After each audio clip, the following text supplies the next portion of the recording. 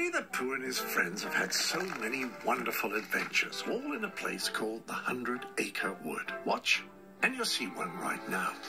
Now, even though none of the friends had actually met a Heffalump, they were all quite afraid of them. Behold, Heffalump Hollow. All except for young Roo, who was far more curious than fearful, and quite determined even to catch one. In the name of the 100-Acre Wood, I capture you. Okay. Jump. I did it. You did it. You did it. All that capturing had made Roo a bit hungry, so he and his prisoner took a small break to have a little snack.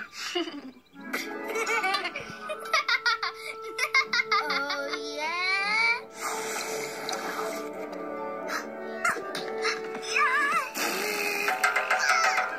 After which, Roo led the fierce creature across the river.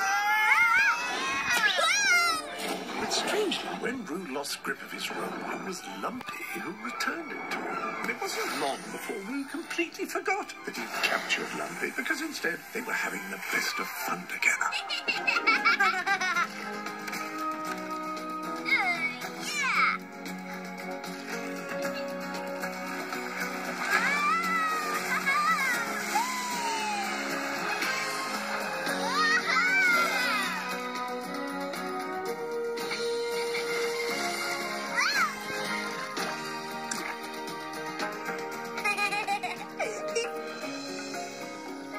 You're not captured anymore.